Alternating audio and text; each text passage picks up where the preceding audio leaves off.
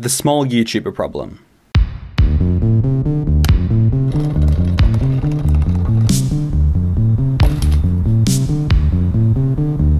Moi moi, I'm Joinen, and I'm a small YouTuber. Imagine you know what your dream job is. To get there, you know it's going to be a lot of work, a lot of unpaid work, a lot of unseen, unnoticed work. The hours will be long, the recognition will be minimal, and the sympathy will be zero. Bring it on.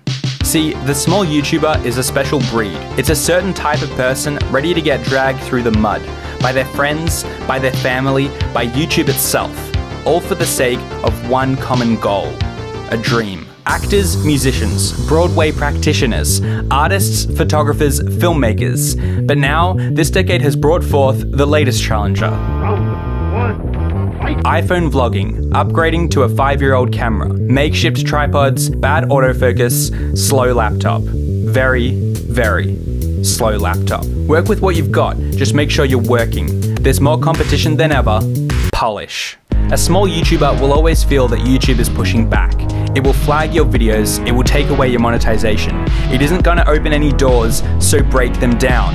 It at times will feel like YouTube won't give you the chance to succeed. Prove it wrong. Prove everyone wrong. You have no cheat codes, you didn't write the algorithm, and you have no famous friends. You have control over one thing, making better videos. Monetization isn't gonna make your videos better, neither is fame. Pursue better videos. PewDiePie copycat. Jacksepticeye copycat.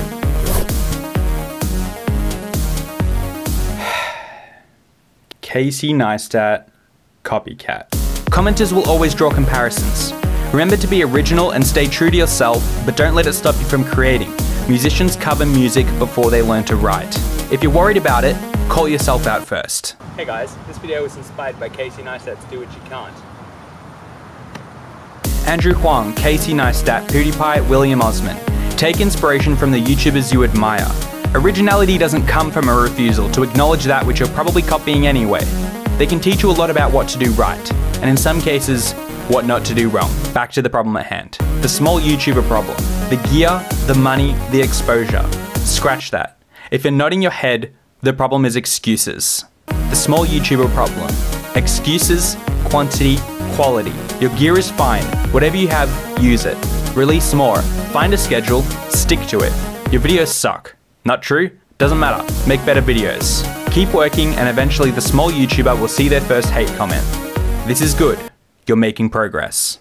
Slow growth allows you to acclimate to the harsh comments. The haters will grow with you, but so will the love. Just focus on the returning commenters who like your content. And don't feed the trolls. Growth on YouTube comes in influxes, and your next video could cause one. So keep working to make your next video better than the last. From one small YouTuber to another, here's to making better videos and being a little bit less small than you were before.